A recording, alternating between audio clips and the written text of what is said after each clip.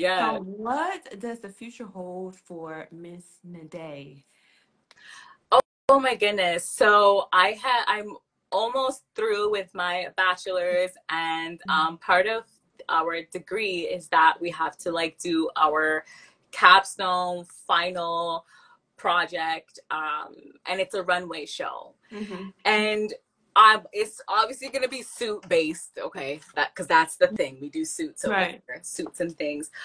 But um I want to make this collection. It's going to be an like art deco inspired collection. Art deco meets like modern, so we're bringing the like old time but bringing it forward to Right. update it a little bit.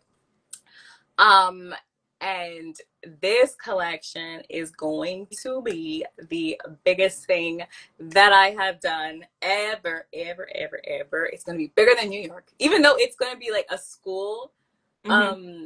like end of your 4 years at school. Right. And New York Fashion Week obviously is a really big thing to do. Right.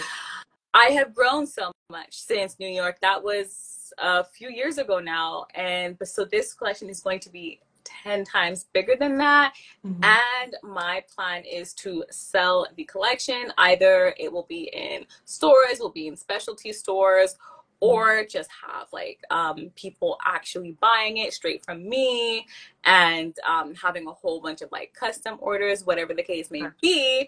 But as soon as I'm finished my degree, I'm ready to, I feel like I have everything under my belt in terms of course, the design, of course, the technical side, of course, the artistic side, the creative side, but also the business side, how to run a business, how to market your business. It is a business at the end of the day. It just so happens to be a fashion business.